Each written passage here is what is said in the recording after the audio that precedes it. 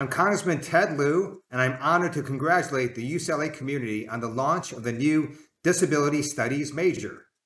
This major signifies important progress within higher education and will deepen our understanding of diverse human experiences.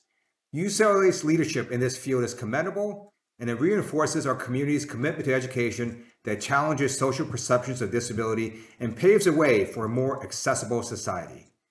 Congratulations to UCLA on this significant achievement. I look forward to seeing important contributions to our community from the students and faculty of this program.